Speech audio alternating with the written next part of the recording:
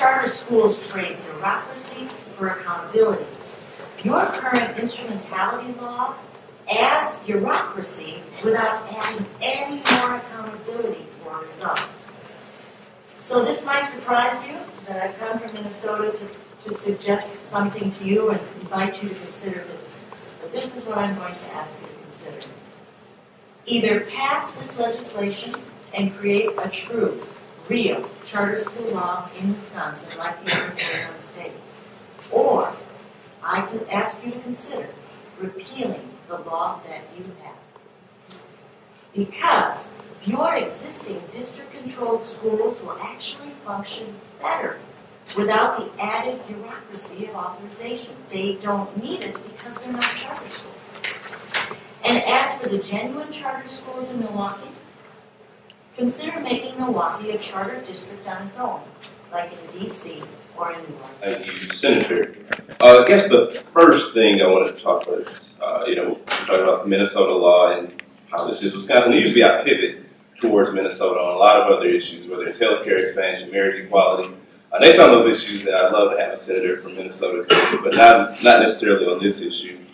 So I was reading a few things online. I came across a report from the Institute on Race and Poverty from the University of Minnesota Law School that states that a 2008 analysis of charter schools in the Twin Cities metro area found that charter schools have failed to deliver on the promises made by the charter school proponents.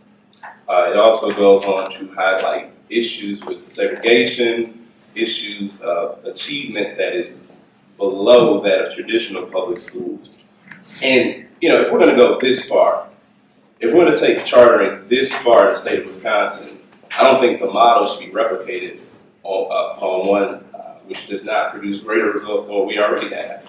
I think that we should see an example of a grandiose scheme that just takes education to an entirely new level. I mean, this is not a small deal right here. This is huge. This is going to change the scope of the hiring process, the way school districts currently look. There's going to be a huge difference if a bill like this is passed. And I don't think that should happen if we don't see results that are at least, if we're not saying 85%, 90%. If we're going to go this far, I just personally feel, that wasn't a question, that was just a leading statement. And I guess, I can actually respond to that. Yeah, please. Yeah, that's fine. Yes? Yeah, please. Okay, certainly. First of all, I want to just make, you mentioned Minnesota study there. What I'm here representing today, the pioneering story emerged out of Minnesota, but I am representing national chartering because the law is now across the country. So every state is different. But I will just mention this. There was also a Credo study in California that showed that actually the students of color were performing much better than their peers in district schools, and that's the Credo study. So you can find a study that will, reflect whatever you wish to have in chartering, and I think we have a testifier who can give more of that information afterwards. So I just wanted to insert that. Yeah, I just want to mention it with you being from Minnesota and all. But I guess another issue is with actually the schools as a whole. Are we looking at buildings that exist? Buildings? Are we doing a conversion? And in the testimony you have about, again, authoring the law, you talk about your own communications firm. But I also think that it's of interest to note, or may I ask, is there any association with real estate services, financing and building public schools, charter schools? I'm just on the Charter Schools Development Corporation website, which has you on the front page. And you all consult and fee developer services, real estate services for charter schools. I think it's important to mention that. You have your books, you're telling us, about what's going on nationally with charter schools, but this is important.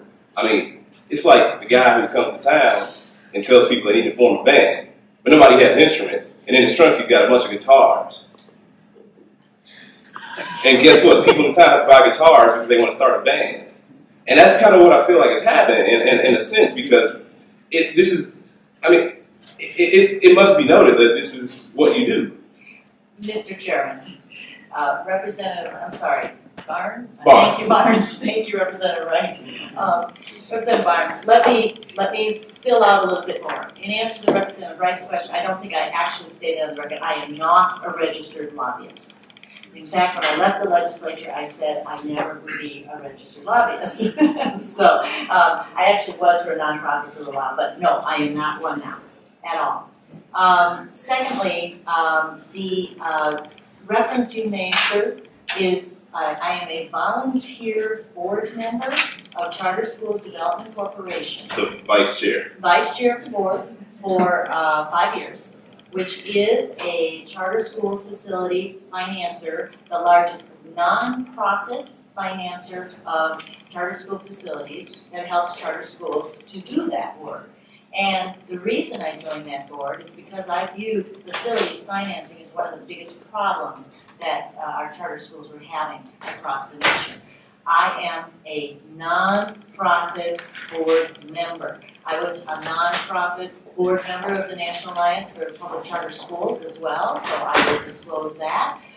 Yes, I am very much about trying to support the conversation in charter. And I agree, there's nothing wrong with being a nonprofit board member. I think it's just, information that would have been helpful. And I should mention that when I said I self-published my book, the Charter Schools Development Corporation helped me to do that. They were my co-publisher, and I've paid them back now, and that is the relationship. That should have nothing to do with this conversation today, because I'm here to help to provide information that that book provides you that might be helpful to inform the future. The only disagreement is that it would, be helpful, just to know. I have no problem disclosing this. Right. Now, we had to pull it out, and that's my only thing. Like, it wasn't just given to us up front. You're giving us information about the schools that your organization builds and finances. If I'm wrong, please correct me. No, I'm proud of my work with Right. you because some of the facilities we've done across the nation have been wonderful nonprofit facilities that have helped children to learn in very good, have the ability to learn. Right, I don't disagree with the level of work now. Thank you, sir. Well, I appreciate it. Thank you, Mr. Chair.